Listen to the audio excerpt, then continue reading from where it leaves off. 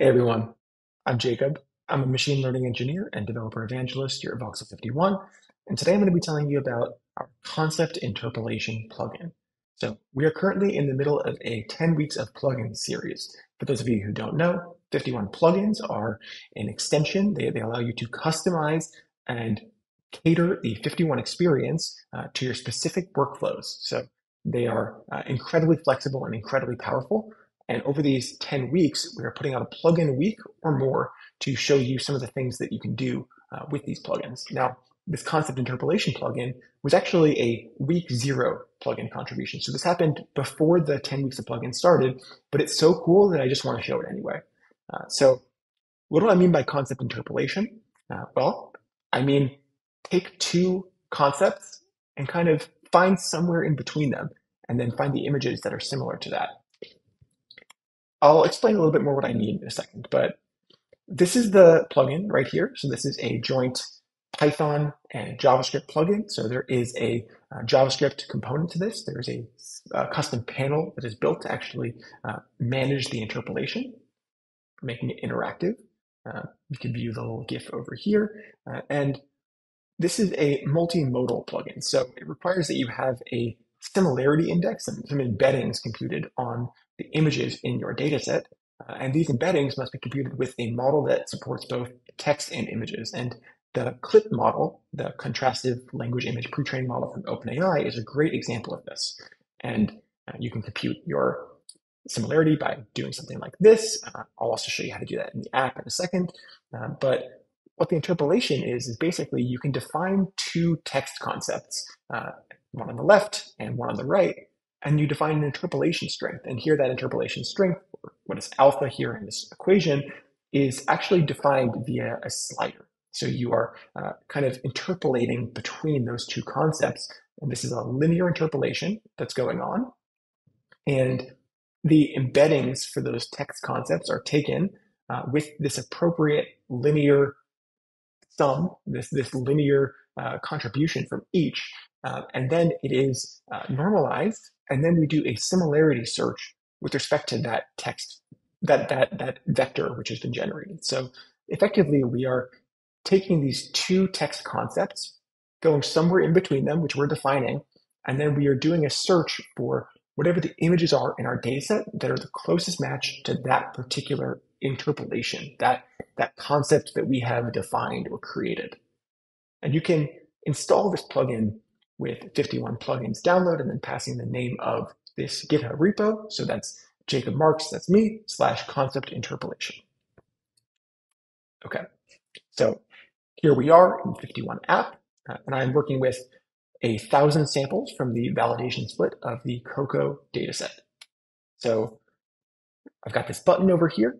This button is the Open Interpolation Panel button. And if you look closely at it, you'll see there's actually a bunch of points which are on this kind of, wavy curve. And this is just to symbolize or represent interpolation.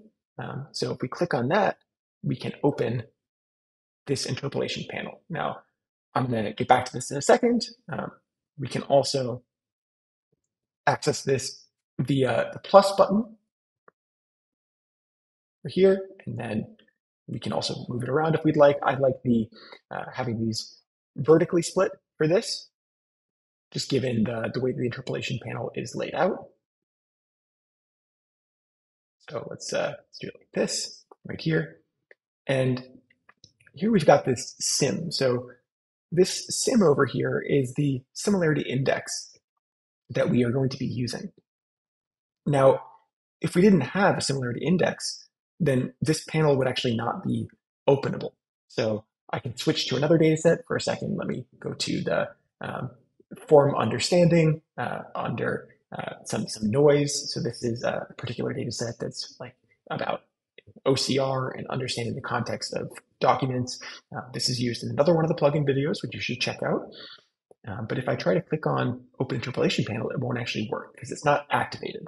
And this is using the activation. So every panel in the JavaScript plugins in 51 supports these activators. So these are conditions on which your plugin is actually activated and on which the operator is then able to be used or executed. So let's go back, let's look at the 1,000 samples again. And if we didn't have a similarity index computed, we could do that by running this compute similarity. So this is a plugin that comes with FiftyOne, and here we can put the name of the brain key. So let's do clip dim, and we're not using patches here, although you could do this with patches as well.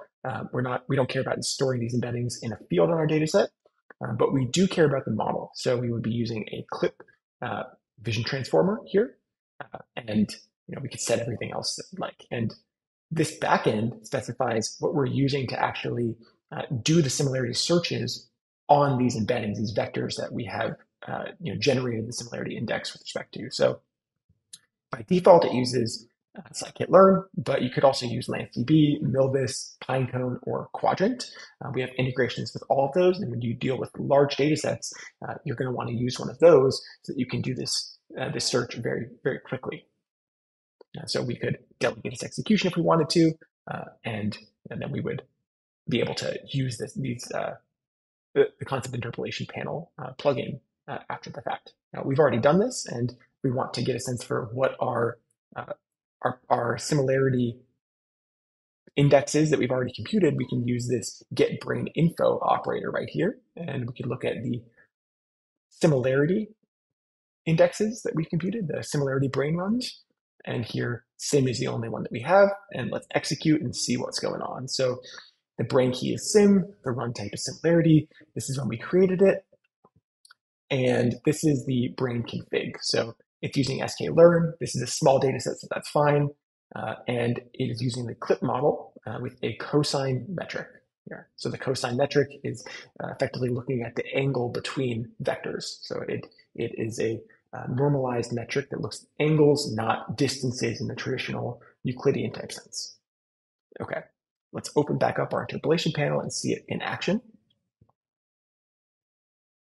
So here we've got the weight that we can interpolate between. If we had multiple similarity indexes, we could choose which one we wanted to use here. We could set a left prompt and a right prompt. So let's choose sunny and rainy. So if we stay in the middle right here, we'll get something in between sunny and rainy. So we hit execute. Now it's going to do a search for things that are kind of sunny, kind of rainy. These are like kind of halfway in between. We can look at things that are all the way sunny. So this is the super sunny. This would be the super rainy. We can go anywhere we want on the spectrum. So we can see how things are changing as we're going.